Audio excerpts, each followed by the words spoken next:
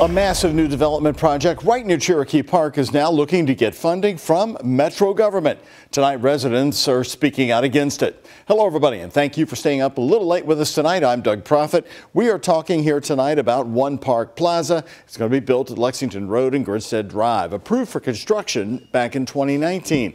Top Metro Council members support creating a special taxing district to get the project built. At WHS 1119's Alex Dieterer and photojournalist Elijah McKenzie covered the public hearing tonight. And Alex, of all the people lined up to speak, you found there was a lot of pushback on this. That is exactly right, Doug. I mean, this has been years of debate for this certain project. The $155 million development project has now been approved, but tonight was the night for residents living around the area to voice their opinions on if their tax money should go to help out the development. And almost everyone who spoke tonight expressed more concern than support.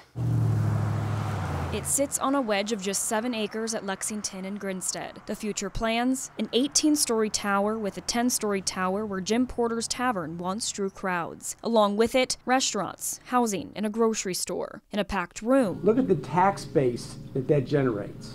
Did that come from taxpayer money? Over 30 people showed up to a public hearing about a special taxing district called a TIF. It would pump tax money back to the developers to help fund the project. We believe the developer should pay for his own project and get his own investors. If built according to the current plan, Jefferson Development Group, the Louisville-based developer, would be able to use $114 million in tax dollars over the next few decades. I supported the rezoning for the project when I was on Metro Council, but I think the developer should pay for it and not the taxpayers. 24 people took the podium to voice their opinions. All but 3 were against. The people who live around there don't want it, so please don't use our tax money to pay for something that we don't want around. The One Park project will affirm our city's commitment to the future of urban development and help us remain competitive to attract and retain economic investment, talent, and visitors. People also addressed the developer's previous 2019 commitment to make 10% of the plaza affordable housing units, with a requirement of 7%. The developer could cut that in half if $1 million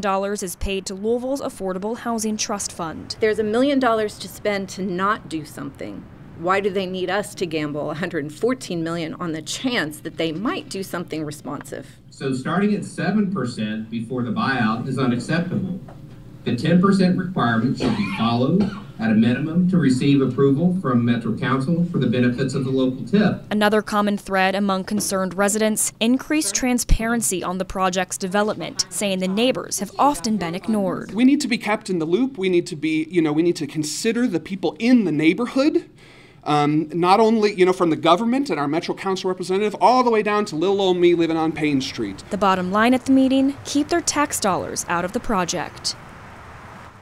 As far as next steps go, the Labor and Economic Development Committee is meeting tomorrow. If the committee makes a recommendation at tomorrow's meeting, the ordinance will need Metro Council approval before going into effect. The council meets next Thursday.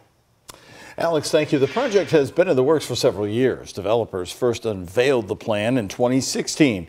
After scaling back the project following neighborhood concerns, the Metro Council approved the main portion of the project in 2019. One Park North, which will be built across Lexington Road, received the green light from the Metro Council earlier this year.